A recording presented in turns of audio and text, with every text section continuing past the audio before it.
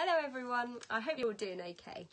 We're all isolated at the moment, aren't we? And I'm guessing that for most of us, that's with other people. For me, it's with my family. So that's who I'm spending all my time with at the moment.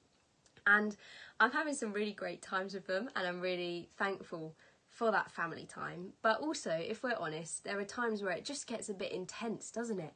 And you just want to go and see your friends and interact with some other people too. And I've noticed that it's in those moments that I find myself getting a bit irritable and choosing to focus on things that annoy me and the people around me rather than the good.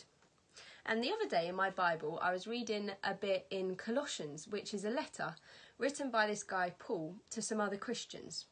And at the end, he has this chunky paragraph where he talks about 7 different people that he wants to mention.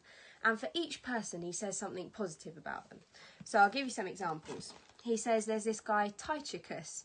He is a beloved brother and faithful helper who serves with me in the Lord's work. And then there's Mark, who's been a real comfort to Paul. And then there's Epaphras, who he describes as a really good prayer. And Luke as a beloved doctor. And so you see the point. Paul picks out something really positive in each of these people. And it really challenged me because I thought, Paul was in prison. His life would have been really, really hard.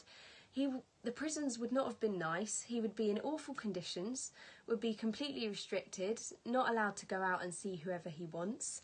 And I'm sure he would have got irritated with people. Like, he was a human, but yet he chooses to focus on the positives in these people that he wants to mention. And I just thought that was such a great example.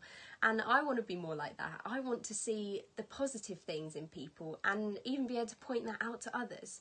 And yeah, the fact is that God has made us all good, and that's how he sees us. He made us and said to us, you are good.